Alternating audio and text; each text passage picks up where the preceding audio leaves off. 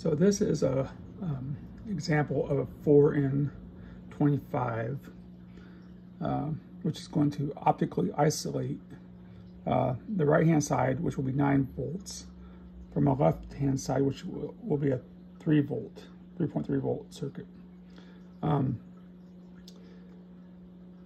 So basically,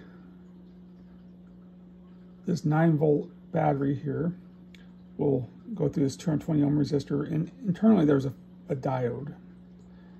And once that diode turns on, it will illuminate onto the photodiode, or the phototransistor, on the left-hand side, which will complete the circuit and turn on the LED.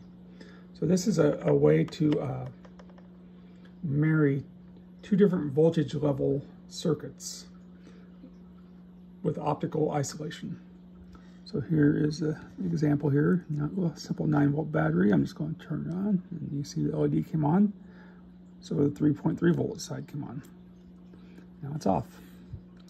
So it works out pretty nicely, and it's quite simple.